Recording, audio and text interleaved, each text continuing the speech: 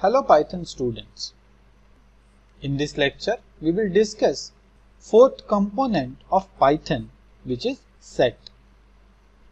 If you look at this example, the notation or these brackets which are used for sets are curly brackets, which are similar to dictionary, whereas values inside follow a pattern which is like a list or a tuple.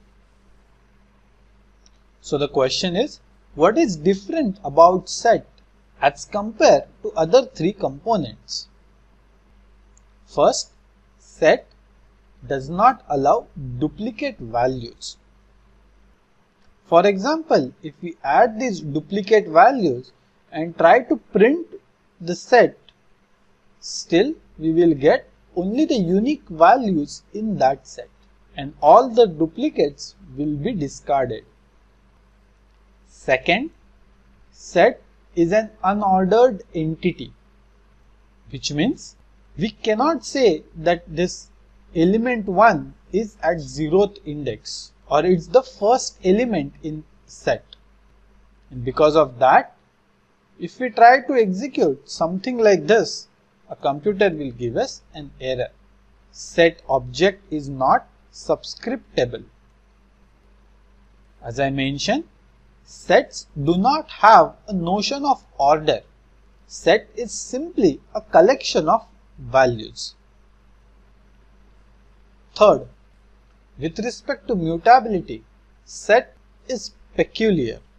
Set itself is mutable, but every value inside set has to be immutable and hashable, which means you can add values into a set, but whatever values which we add, those values has to be immutable. Hence, we cannot add a list or a dictionary or a tuple containing a list or a dictionary to a set, because then it will not be immutable as well as hashable. Apart from this, we can iterate over a set. Moving to next point, which is set methods. The concept of set in Python is derived from mathematical sets. Therefore, Python set also support all those operations which we usually perform using mathematical sets like subset, superset, union, intersection, difference, and so on. All these mathematical operations can be implemented using Python sets in two different ways, either using a specific operator or using set methods. Let's look at few such examples. Look at this code. Print a dot is subset b. Let's execute, and the answer is true because a is a subset of b. Similarly, we can check superset as well. Now the answer is false. A is not a superset of b. In fact, it's other way around. Next mathematical operation is union. As I mentioned earlier, Python can perform these mathematical operations in two different ways.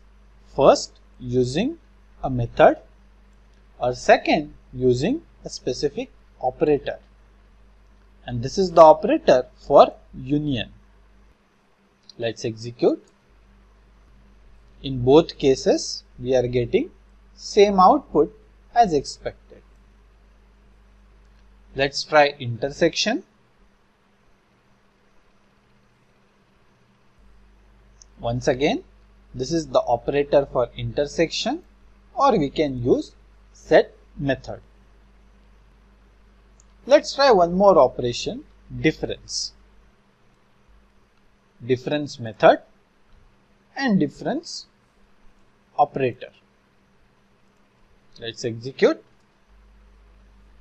and we got the result. In this case, it actually performs A minus B. Thank you for watching this lecture. Happy learning.